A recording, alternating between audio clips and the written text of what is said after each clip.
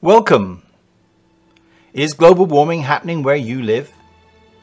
We often see people saying, oh, there's no global warming happening here, or we're having a tremendous amount of global warming happening here, and there's no resolution to this particular argument.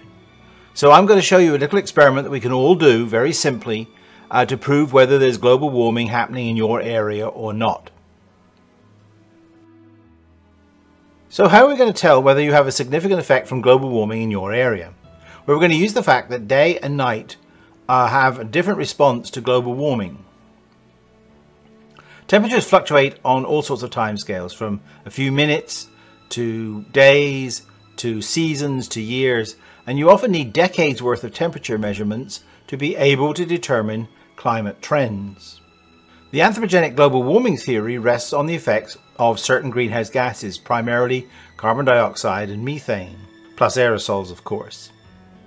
And the greenhouse gases affect nighttime temperatures more than they do daytime temperatures. This is because the sun beats down during the day onto the surface of the earth, evaporates more water vapor into the air, humidity levels rise, and that is a primary effect on determining the daytime temperature.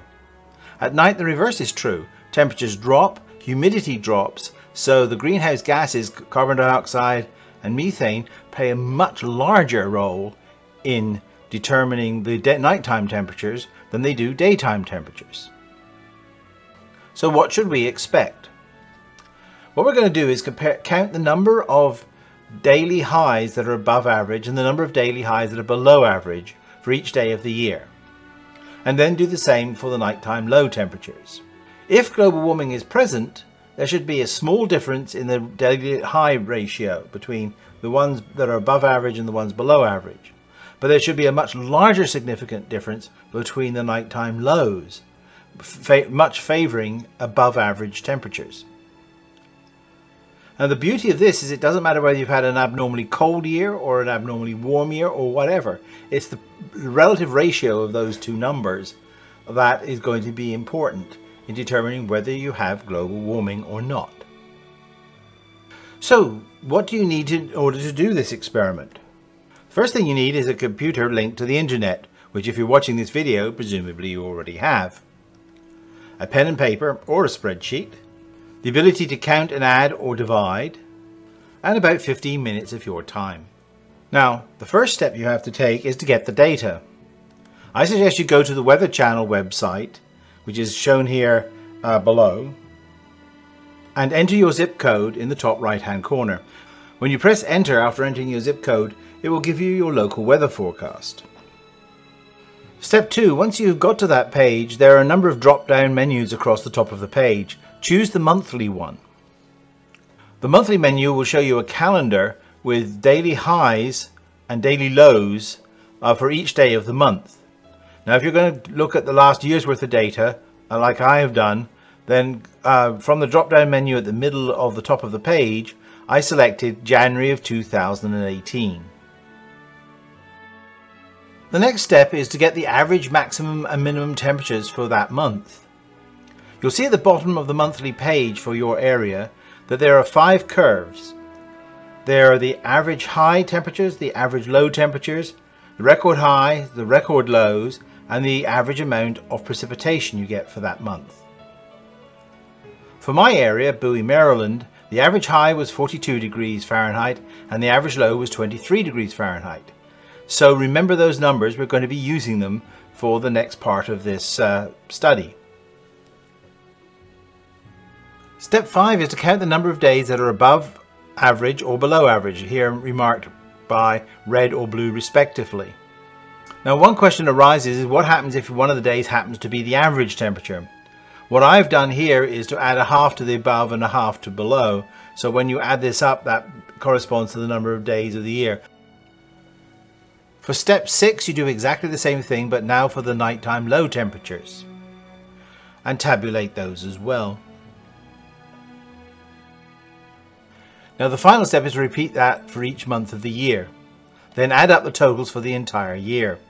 In my case, Bowie, Maryland, for the daytime highs I had 191 days that were above average and 174 days below average. That's a 1 sigma result, which is not very significant. The nighttime lows were very different. We had 206 days above average compared with 105 days below average. That's an 8 sigma result, which is very, very significant. Well, how significant is your result? Here's a very rough way of gauging some idea of that significance. Now, this is not the thorough statistical way, but it'll give you a rough idea of what the result is.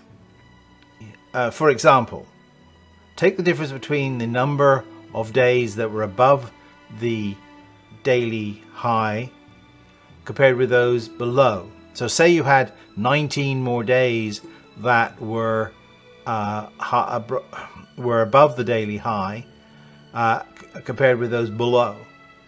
So that would be divided by 19, that would be 1. Round down, it would be 1. And then read the probability of this curve. So a probability of 1 sigma is 1 in 3. So you have a 1 in 3 chance of that being a random result, which is not very good odds. So that is probably not a significant result. If you had 2 sigmas, then that's a 1 in 20 chance, and that's pretty good. That's pretty good odds in your favor. 3 sigma, which is the general scientific standard, is 1 in 370. But remember, I had 8 sigma for my nighttime differences, my nighttime low differences, and that is 1 in 819 trillion. In other words, it would take 21,000 lifetimes of our universe for that result to come up randomly. So that's a very, very solid result. Now, anything above 2 sigma is probably a significant result. Why not try this experiment at home? Get the kids involved or the grandkids involved. And I want to know your results. Post them below with your zip code and location. So you want to give me 4 numbers. The number of days that are above the daytime high and the number of days below that, and then the equivalent for the nighttime lows. And then also give me your zip code or location so I can plot those on a map. And if I build up enough results, I will post that map on Twitter. So what conclusions can we draw? In my area, Bowie, Maryland, there was no significant difference between the daily highs above average and below. But that's not particularly surprising because Bowie experienced its rainiest year on record in 2018, so we had a lot of cloudy, overcast days. However, there were significantly more nightly lows that were above average than below. So my conclusion is that Bowie is experiencing a signature of global warming. Now this makes a fun project for the kids or a class project, or just so you can do it for several cities around the country or around the globe and compare the results. And I think you're going to find the results are fairly uniform, that the nights are more affected by global warming than the days, proving the presence of global warming. So if you see someone presenting a YouTube video or a comment somewhere that global warming doesn't exist in their area, or it's globally cooling in their area or whatever, post a link to this video and challenge them to take this test, and I bet you they'll have to change their tune. So until next time, goodbye.